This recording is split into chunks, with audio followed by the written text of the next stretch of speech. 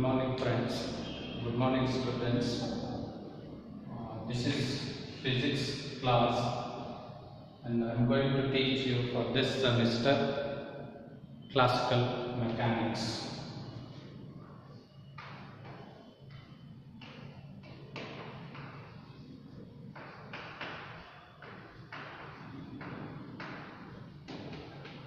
Before I start this topic, let me introduce to you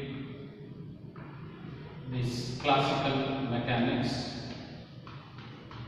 Its brief introduction. Introduction to classical mechanics.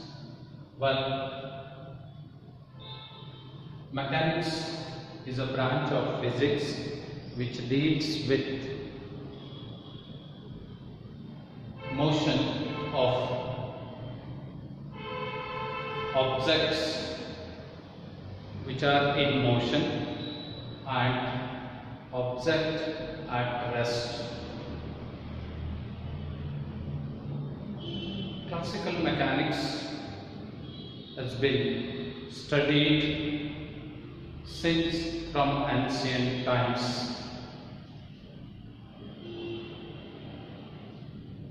Newton proposed his famous laws of mechanics in the year 1687. Together,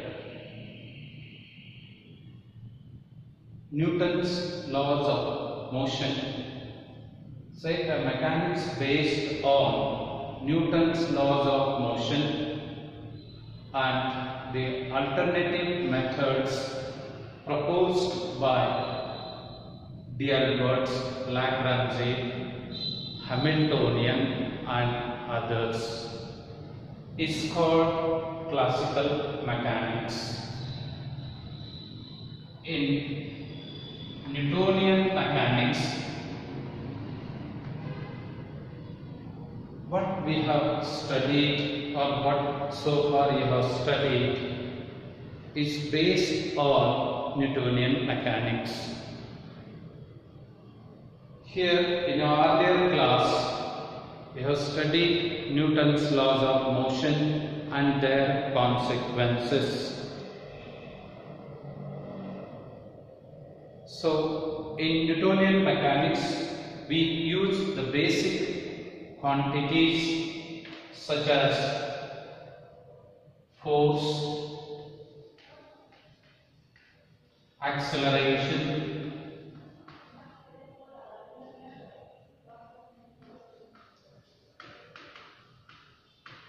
linear momentum, angular momentum, and so on. These quantities happens to be these quantities happens to be vector quantities, and because of this, the Newtonian mechanics also called as vectorial mechanics.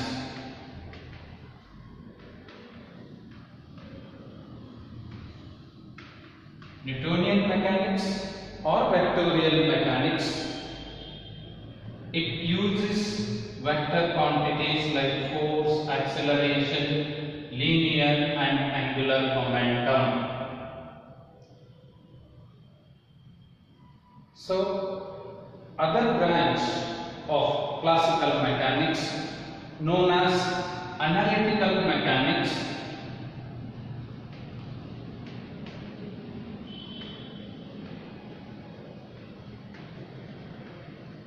this is also called as alternative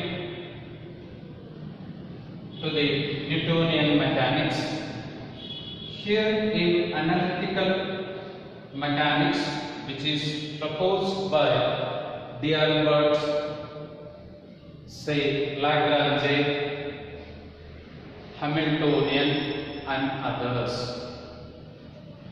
the basic physical quantities are scalars, such as work and energy.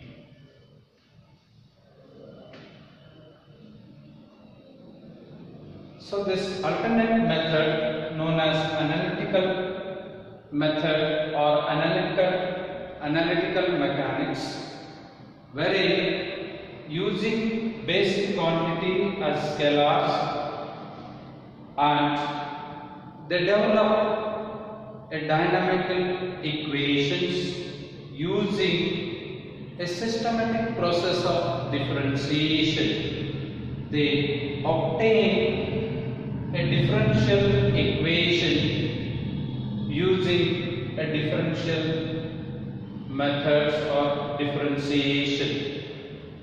The difference between what is known as Newtonian mechanics and say analytical mechanics. Analytical mechanics found to be superior over Newtonian mechanics.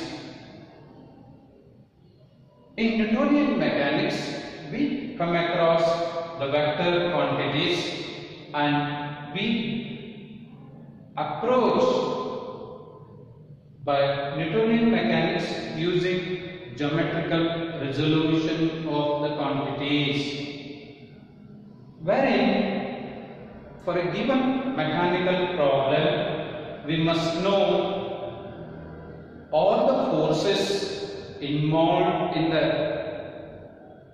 mechanical problem.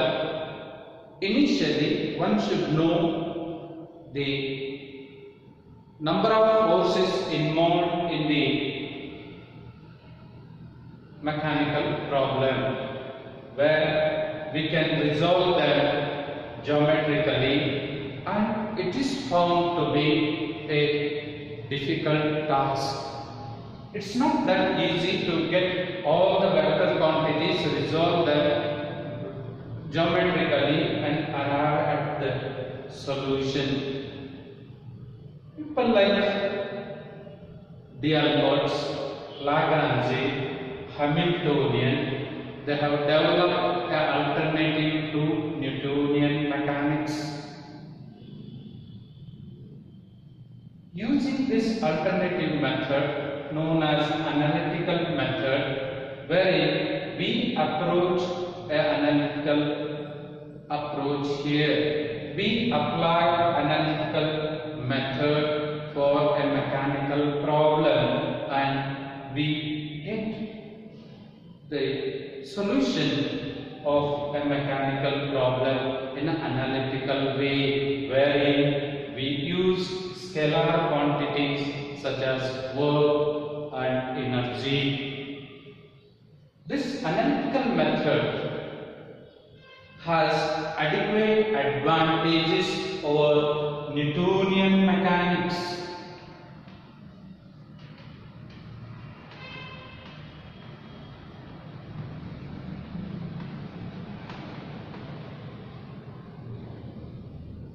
This alternate method called as analytical mechanics is applied to larger bodies of larger masses as well as smaller bodies which are moving with lower speed or a slower speed. No doubt, this classical mechanics has some difficulties. That means we cannot apply this classical mechanics, that is including say Newtonian mechanics as well as analytical mechanics, we cannot apply it to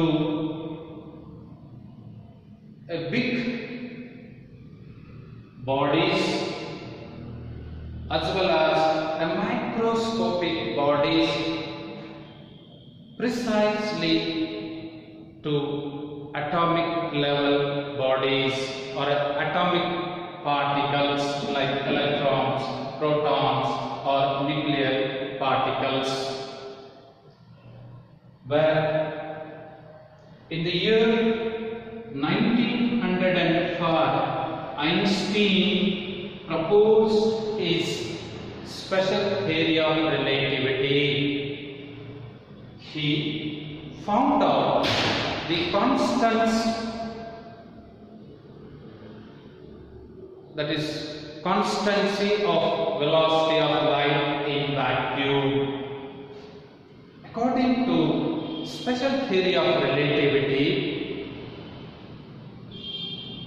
we find both theoretically and experimentally the speed of light in vacuum. When Einstein proposed his special theory of relativity and he modified, say, space, time concept, and